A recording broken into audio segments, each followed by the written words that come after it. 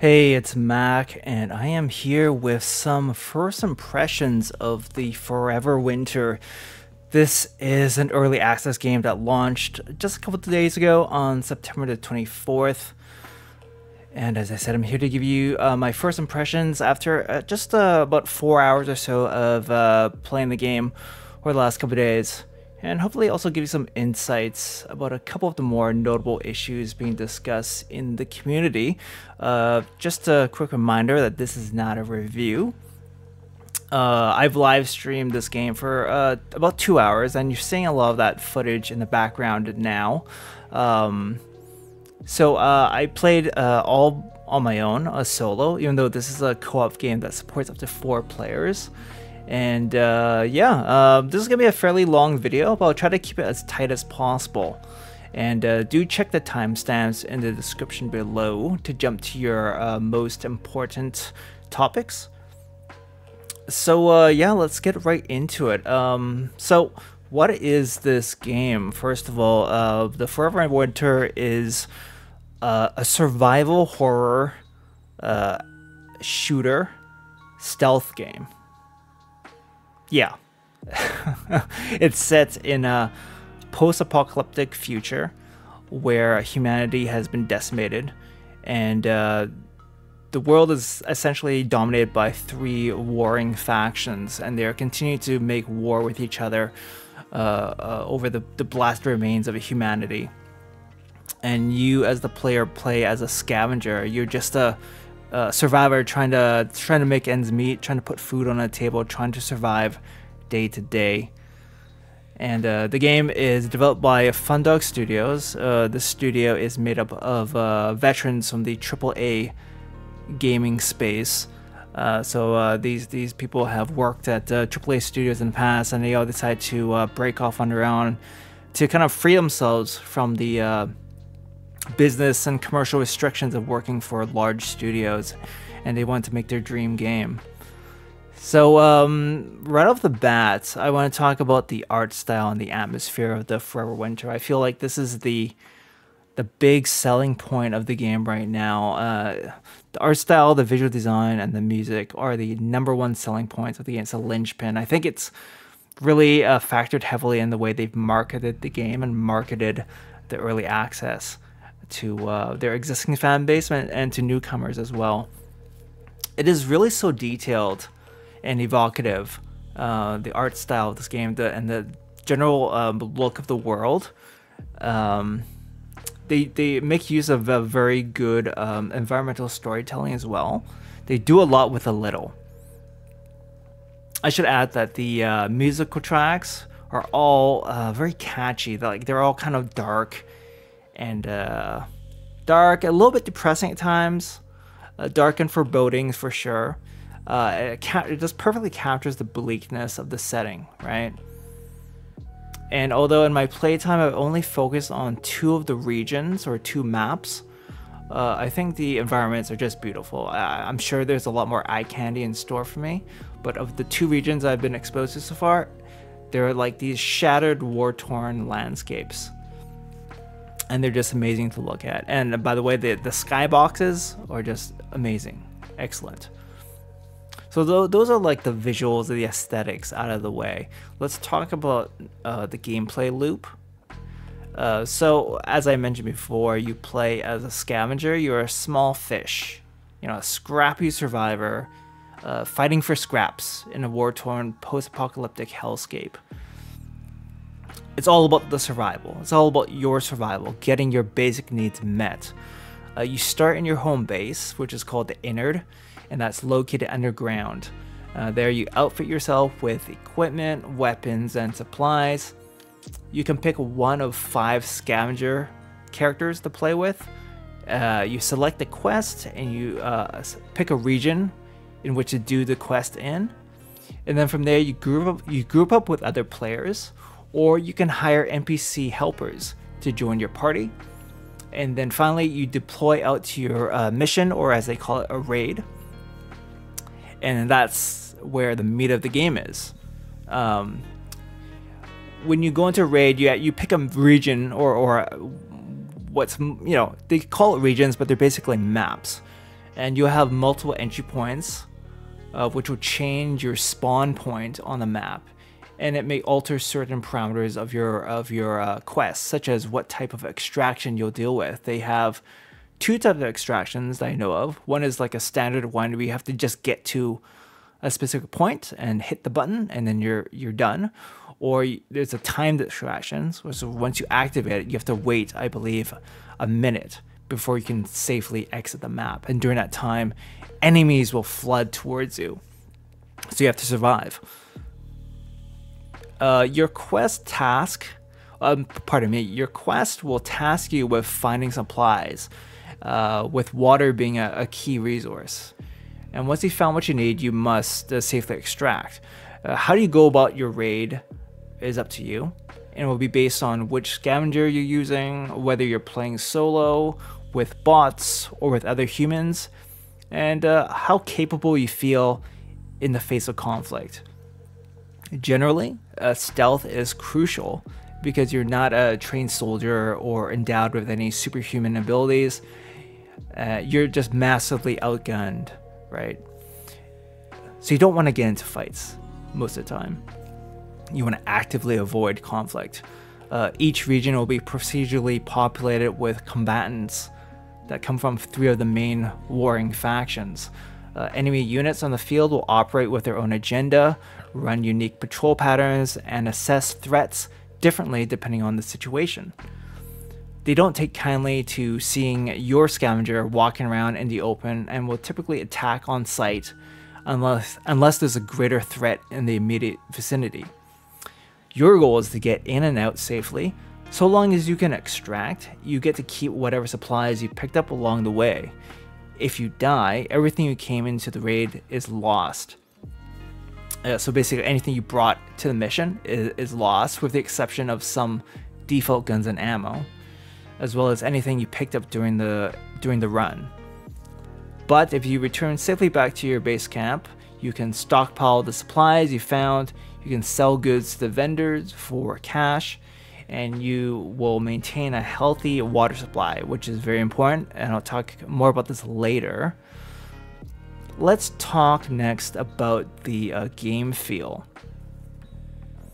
And for that, I want to actually switch to a different set of gameplay footage.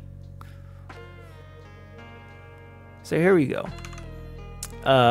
Game feel. So the game is really based around stealth, and I feel like it takes a lot of inspiration from the survival horror genre.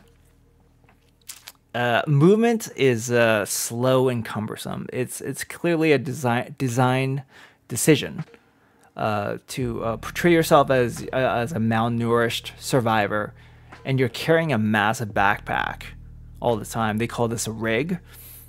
But I will say, even though it fits with the lore, it fits with the theme of the game, the execution of the movement still needs quite a bit of work. It just feels extra unresponsive, I should say. It's easy to get snagged on geometry in the environment, such as small rocks or bits of metal or rebar sticking out of the ground. And it's not like there's a game where you should be looking down at your feet. You want to have your heads up, on a swivel, being very aware of your surroundings. So constantly getting snagged on geometry is really, really annoying and can lead to your death, quite frankly. It's also difficult to tell when you're standing or crouching due to, I guess, the way your scavenger looks. You're kind of wearing like a lot of baggy clothing, and you have this huge rig on your back, and it sort of masks like your posture in the heat of the moment. So sometimes when you're walking, which is slow, it looks almost as if you're crouch walking. Very subtle difference. And I think this could be fixed if they had like a small icon on the heads-up display to show your crouch state. And this is actually like a convention that's been used in other games, such as military shooters. Speaking of shooting, the shooting suffers from similar sorts of issues as movement does. It's kind of clunky. I just don't like the third-person view and how it transitions to a first-person camera whenever you aim down the sights of your guns. I really don't like that system. Funnily enough, you can tab out of the game and then tab back in while you're in during gameplay, and you can force sort of like a bugged version of a third-person aiming camera, but it doesn't last. And when you try to fire again, it doesn't really work very well. But you know, I want this to be actually a permanent feature where you can just stay in the third person when you're moving around and also when you're aiming your gun. This whole third to first person camera transition, I can learn to like this system, but they need to really tighten up the controls and make it smoother. The shooting controls overall need to be better for me to really get on board with this third person, first person system. I mean, they can put in a toggle so you can choose which way you want to do it, and there can be gameplay trade-offs for using one camera mode over the other, and that'll be fair, right? And just leave it in the player's hands to maybe have that choice. So long story short of the shooting, if they can just improve how the shooting feels overall and tune the sensitivity of the first person ADS, that'd be great. And then they can also work on a proper third person aiming and a shoulder swap mechanic too. That's something that I would really like to see. In terms of how the game is with their user interface, the UI I would say is at once minimal and kind of busy. So we just look at the heads-up display while you're in a mission, while you're doing a raid. The HUD is solid and it's fairly clean and uncluttered. Some of the menus, when you're back at the home camp, you're dealing with your loadouts and you're having interactions with the vendors. That stuff is a little bit cumbersome and busy, especially when using an Xbox controller, which I am using. I play with a controller exclusively. I think the design of the looting and inventory management UI is very much in the spirit of games like Escape from Tarkov. So it might be an easier transition if you're familiar with that game or other extraction shooters. Overall though, I would say there's no glaring issues as of yet, but I'm sure to develop a pretty healthy list of complaints once I put more hours into this game. I did mention the controller support and that I'm a controller player. Right now it's functional, and I'm not too worried about it as long as they keep refining the controls over time and not completely forget about it as they're busy, crushing bugs and working on like bigger issues. I have good faith that the controller support will get up to snuff, because there's some weirdness here and there. One major complaint I have with controllers is that when you're sprinting, it's a standard move the left stick forward. You click it in and you move forward and you'll sprint. I would prefer if you only need to click in the left stick once to initiate the sprint. Right now you have to hold the button in as you're moving forward. So you have to keep it pressed down as you're moving the stick forward. Whereas if you just click it once and move forward, that is more of a modern implementation that we see in other shooters, and I think that will work a lot better. I'm also still trying to figure out how to give commands to my AI teammates. I think it's supposed to be bound to the D-pad on the controller, but I haven't had any luck controlling my teammates around. And finally, I would say the controller mappings in the menu settings, those need to be updated for sure, because all of the labels are vague and unfinished.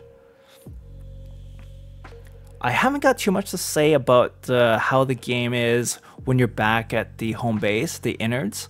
I would say it's like a well-rendered home base, very highly detailed. It's not too big or sprawling, but with the way the character moves, it seems bigger than it actually is. And the good thing is you can actually pull up the main menu and fast travel to any of the major hotspots in your base, such as like the various vendors, your character loadout, the water supply, what have you. And I think after the first few minutes of just walking around manually, I just resorted to using the menus to move around because it's just kind of tedious with how slow the walk speed is to just move from location to location within your base. Okay, so within the base, you have a place where you keep your water supply, and there's a water supply schematic that is like very important to the game. So this has caused some controversy within the Forever Winter community, and I'm going to deviate a bit from the first impressions nature of this video to just talk about this very quickly. So what the concept is here is that water is the lifeblood of your home base. If you neglect your water supply, you will die, and the water supply will deplete in real time, like real lifetime, not just in game time. And water is kind of measured in jugs. You'll find jugs of water when you're out on missions. So one jug equates to 1 day of water supply for your base. Once the water supply runs out, all of the scavengers in your base will die, and you will lose all of the equipment and loot you were storing at base. The only thing you will retain are the XP you've earned and the skill progression you've unlocked. Now, the reason they've done this, the devs want to maintain a certain level of they want players to be anxious about getting back to the game and feel a sense of anxiety. This is something that they've expressed. You know, when it comes down to what they want to do, I guess the goal of the game with this mechanic is essentially just to maintain a certain level of retention for their game. It's in everyone's interest, really, to maintain a healthy player base, a healthy base of active users. Because the game has co-op as a key feature, so they want to have, yeah, basically for matchmaking, for grouping up, enough players playing at any given time that you know, they need these daily active users coming back to the game, maintaining their base. Now, they have to be careful with implementing a retention mechanic like this because the developers have marketed themselves as, how would I say, like the people's champion, or like the champion of the common gamer.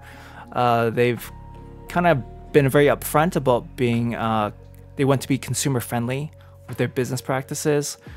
And to me, that means that they're not going to implement features and business practices used by most other live service or free-to-play games. And when I say that, I mean things like battle passes, season passes, and even like more innocuous things like daily logging calendars. I think most people here, especially those who are familiar with mobile gaming, know about these things. The water supply mechanic that they're doing is a very thematic and helps encourage daily sessions without overtly doing all these gross sort of things like battle passes that other games do. But the problem is here is that battle passes and daily login rewards, these are FOMO mechanics that are generally based around rewarding the player. The problem with the water mechanic is that it's all stick and no carrot.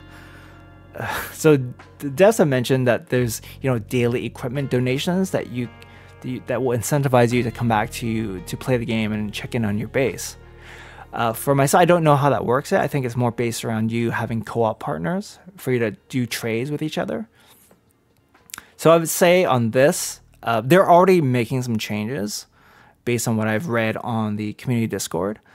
But I would say that the devs should really consider positive incentives, positive reinforcement, and rewarding the players for consistent daily or weekly play.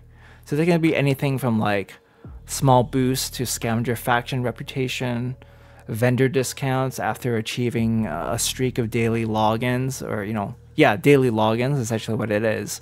You know, the sky's the limit. They can get quite creative with this without having to resort to battle passes and tacky things like that.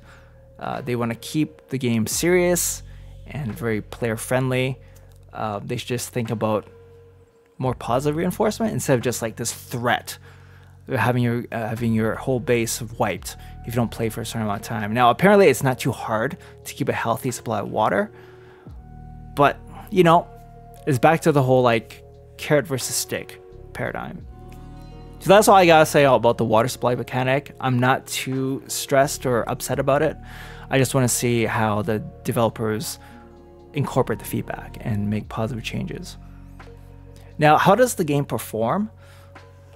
Stability wise, I've only had a few incidents of freezing. There's a known issue involving the Elephant Mausoleum map that the devs already plan to fix very soon. And so the game freezes, all you do is like tab out, close the game, and just restart it. Apart from that, it's been surprisingly stable for me, but this can vary wildly, as I know players on the Forever Winter Discord have reported, you know, crashing or not even be able to run the game even with recommended PC specs. And I'm not gonna list out all the bugs I've run into, but I may kind of like go through some of the more noticeable bugs later on in the video. As far as performance, my PC specs are actually closer to the recommended that they have on the Steam page. With one exception, I was worried because I have a Ryzen 5 7600X, which is a 6-core processor, and on the Steam page, as a minimum requirement, they list an 8-core CPU if you have an AMD processor. So I was kind of fooled into thinking that this wouldn't be enough and that I would be prevented from even running the game. Well, turns out that, you know, not all 6-core processors are created equal, and mine is fine, because all the other specs on my PC are on point and just fine. So on medium graphic settings, I average around 70 frames per second to maybe low 100s, but it really depends what I was doing and which map I was playing and the general activity on screen, because you can have like a huge raging battle going on and that will dip your frame rate for sure. In terms of bugs, I don't have a huge laundry list of bugs. I think anything that has to do with freezing or crashes obviously needs to be dealt with. A lot of it was just little inconveniences like continuity problems or progression issues. Like I would think I would like bring in certain items on my loadout, but when I would go into the actual mission, they would be missing from my inventory. So most of the time it's just like minor stuff. I would actually like to just focus more on wrapping up my first impressions and just talk about like what I think the devs can focus on going forward. And this is purely my opinion.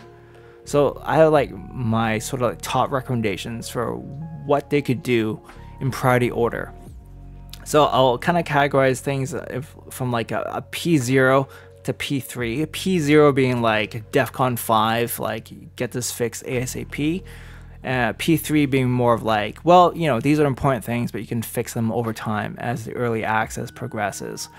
So P0, I definitely have improving performance and stability. And there's known issues right now with matchmaking and grouping up. Those, of course, have to be fixed ASAP because grouping up to form a little fire team is like a core feature of the game. Next up are the P1s. P1s, I'd say, would be things that should be addressed within the next month or so.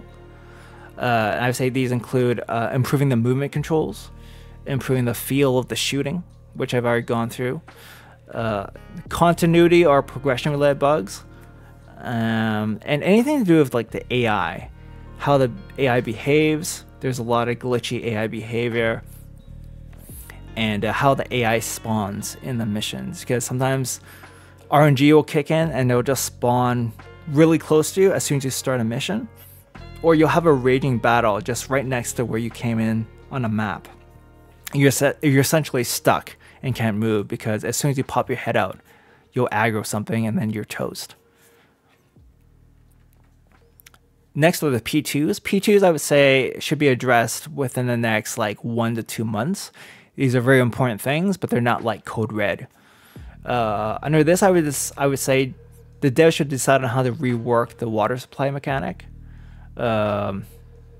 And truth to be told, this could be iterated on for the entirety of the early access period, if that's how long it takes, right? This is something that they can just sort of tweak. They don't have to make a definitive rework and just stick with it. They can just keep making fine tweaks to the water supply mechanic, and I think over time they're going to arrive at a happy compromise between wanting to pull you back into play every day or every week and making it not so punitive, so that if you do get busy and like, hey, you just want to play some other games for a few weeks, you don't come back to the game and just lose everything. Another P2 I would say is to add an option to toggle the third person mode for shooting, and of course the shoulder swapping mechanic, which is I think high on the list on the community wish list. Finally, let's talk about the P3s. These are just like fixes and refinements they can do as they go along. They're not like the #1 thing, but there are things that should not be ignored before the game goes into 1.0 release. And there's probably like a huge laundry list of quality of life improvements that the players are submitting as feedback. Deal with the quality of life improvements as P3s. The inner customization options and major additions to customizations, those can be put into the work on it as it comes up list. And finally, I would say the meta objectives, which is just like the overarching point of the game. Right now, I'm not seeing like the overall goal of the game. It's just, to me, it just seems like day-to-day survival. I'm just surviving day-to-day for what? At the end of all that, I'm doing all of this because ... You know, survival is not enough for me as a player. I kind of need to know what is the end goal here. Is there an end game, or is it just like, yeah, just keep doing runs, picking up supplies, slowly upgrading your weapons and your scavengers, and then that's it. You know, that could be fine, but that could also get old after a few months. So to close, my general thoughts on the Winter: is it fun? Do I feel like investing more time in it? Did it meet my expectations? I'm having fun with the game right now. The feelings I get from playing it are very similar to how I feel when I first started playing Dark Souls games and similar games in that genre. It's brutally difficult and can feel very unfair. The AI is wonky. Enemy awareness view can feel very inconsistent, and how they spawn into the map can also be extremely unfair and just subject to like the roll of the dice, really. Like in old-fashioned survival horror games, simple things like moving or firing a gun all feel kind of gimped in multiple ways. And on one hand, it makes me feel like, you know, I'm much more inferior to the threats around me, and it discourages me from being too aggressive and careless. But on the other hand, it just doesn't feel good to play a lot of the time. So I find a better balance.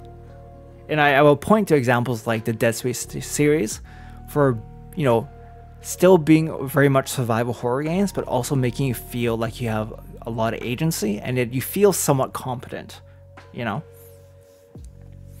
I still haven't tried to play any co-op. I'm more of a solo player, and I would like to try out the co-op. But right now, I honestly don't know if that's really going to improve my experience that much, due to stealth being such a key gameplay mechanic. If I play co-op, that's just more bodies in a group, which increases the chance of one of us pulling aggro. And sure, if that happens, then there's more firepower in the group with which to fight back. But, you know, at the end of the day, fighting is not the point of Forever Winter. Maybe in the more advanced quests and regions, there will be more emphasis on group play or on larger scale battles. But I'm not even anywhere close to that point, if that does exist. So I wouldn't know about that, but we'll see. Now, for, I guess, the ultimate question and the ultimate purpose of me releasing this video, I kind of want to try to answer the question of, like, should you buy the Forever Winter game while it's still in early access? I would have to say you have to be very forgiving of bugs and forgiving of jank, which is that popular term everyone uses now to refer to general bugginess in games and unpolished features and mechanics. I mean, it's true though. You should be willing to participate in community discussions and report bugs, since the whole point of early access is to help the developers improve the game before it becomes a final finished product. You need to think of it as a stealth game first, a survival management game second, and maybe a shooter third.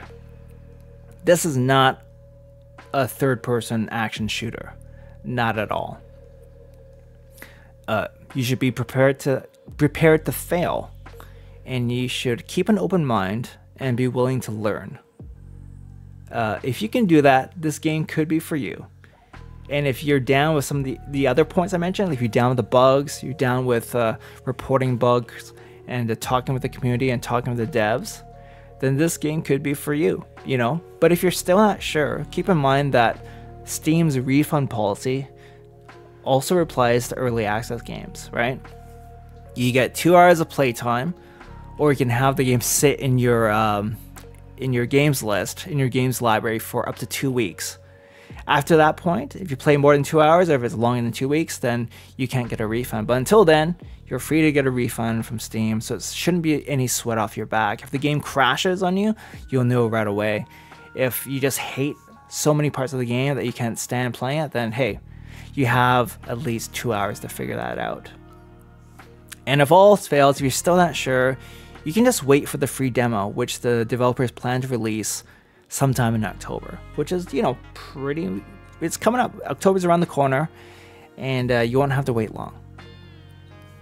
So that's really it for my first impressions. It seems like it's a lot more than my first impressions, but honestly, I've only put 4 hours in the game so far. Most of the time, I've just been falling on my ass and failing horribly.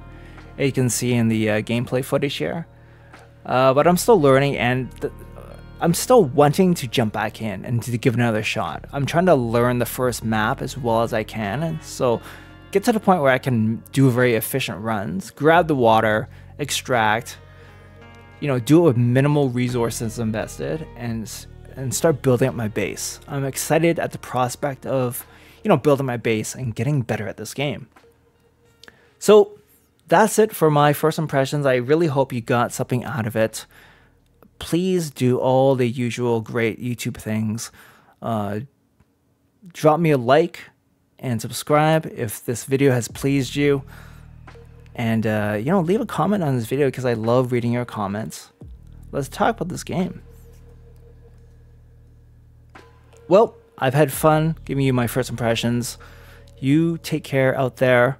Stay safe. And I'll see you all in the next video. Bye for now.